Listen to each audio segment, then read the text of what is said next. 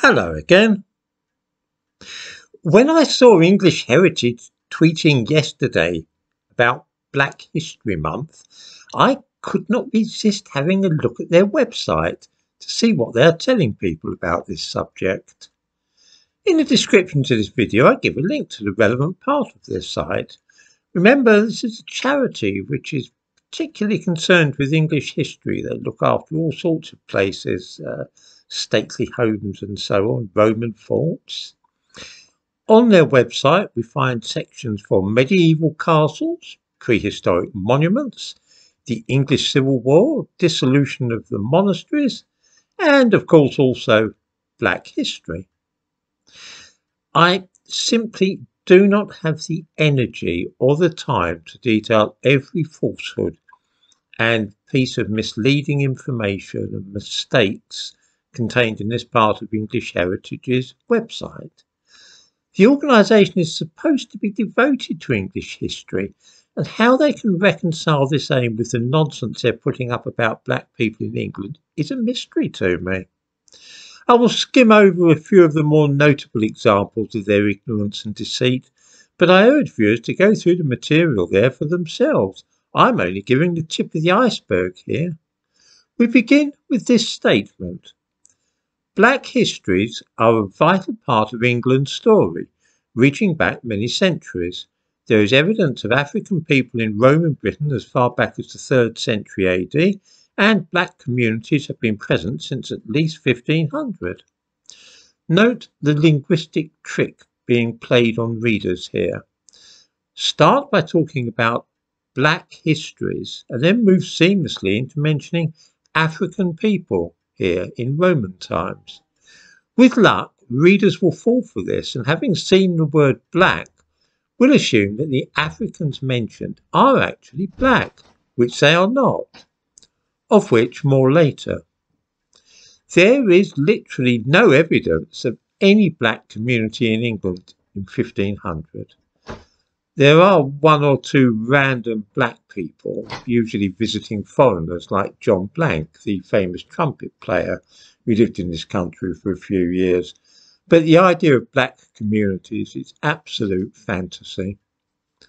Scroll down and click on Story of the Windrush. We learn that it's widely accepted that black people have been in Britain for centuries, as the historian Peter Fryer asserts in Staying Power.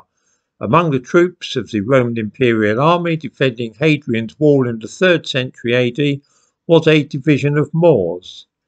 It is not widely accepted by anybody at all, and the Moors mentioned were from the Roman province of Mauritania, which was where Morocco is today. These troops weren't black at all, they were Berbers and as white as the Romans themselves. Once again, the trick is used in mentioning the word black and then talking about Africans or Moors and hoping that readers will then subconsciously visualise black people. Very tricksy. Very tricksy indeed, English Heritage. How about this? King and his fellow passengers were confident of their welcome, both because of the new British Nationality Act of that year, conferring British citizen status on colonial subjects, and also because the West Indians were needed to bolster the workforce. This is in reference to Caribbean immigrants coming here after the Second World War. West Indians were not needed to bolster the workforce at all. That is a lie. Those in charge of various Caribbean islands, Trinidad for instance, had serious problems with unemployment, and this was creating political instability in their countries. It was they who contacted Britain and tried to get the British to take some of these unemployed men off their hands. All the initiatives for the recruitment of staff for London Transport and so on came from the Caribbeans themselves, not Britain. We were solving a problem for the West Indians. Wasn't the West Indians coming here to solve some problem we had? The section next to the Windrush is about St Hadrian, or Adrian, and it says, St Hadrian, who was born in North Africa, played a pivotal role in the early history of the English Church. Very true, but he was born in the former Roman province, roughly where Libya is now. He was white. Why on earth is he being featured in the section of the English Heritage site about black history? He was no more black than I am. Scroll down until you come to this part. Painting Our Past, the African Diaspora in England.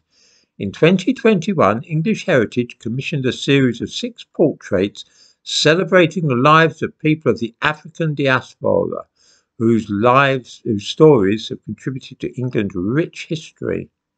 Remember, this is the Black History section. 2 of those portraits, though, which English Heritage engaged black women to paint, are of white people. One is St. Hadrian, and the other is the Emperor Septimius Severus. Severus was born in the same area as St. Hadrian. His mother was Roman, his father Phoenician. He was white, and we have statues of him and even a painting to show this. Yet the painting commissioned for English Heritage shows him as a black sub-Saharan African. Mary Seacole features, of course, and needless to say, is the victim of racism. We read that her efforts to be recruited as a nurse were rebuffed by the team who worked under Florence Nightingale, perhaps because of Seacole's colour. That is a plain lie. All the nurses who were recruited to work under Florence Nightingale were required to submit written applications supported by references. Seacole didn't do this, but hung around government offices hoping to bypass the usual procedure. She did not apply to be a nurse under Florence Nightingale at all.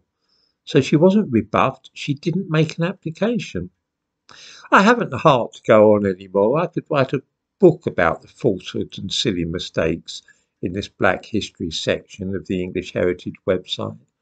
Shocking business.